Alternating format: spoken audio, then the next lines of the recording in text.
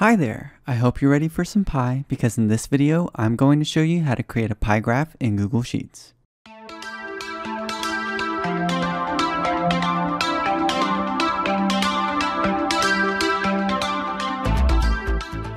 Now if you're not familiar with a pie graph, it is simply a circle broken up into various slices that represent percentages or parts of a whole. Typically, each slice in the graph is a different color and each color represents a different category or item. Now the thing about pie graphs is that they are actually pretty bad at doing what they're trying to do. Take a look at this graph for instance. As you can see, there are 4 different slices, but it's a little difficult to see the subtle differences between them.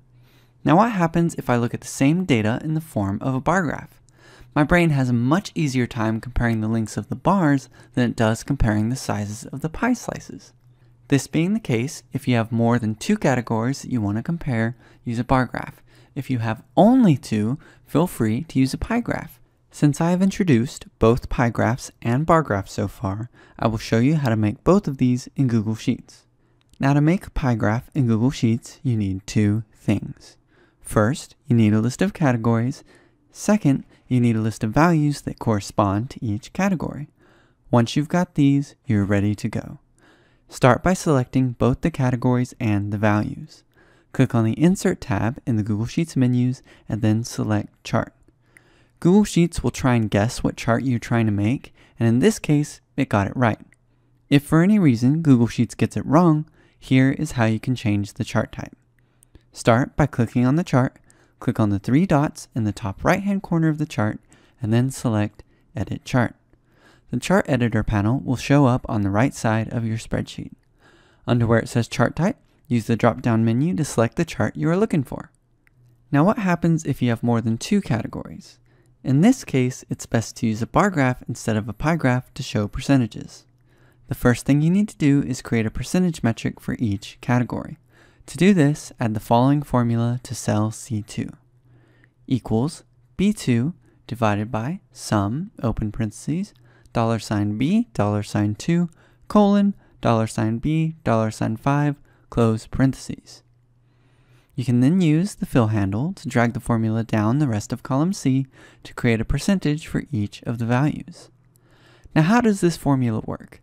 Let's take a closer look. The formula in cell C2 takes the value in B2 and divides it by the sum of all the values.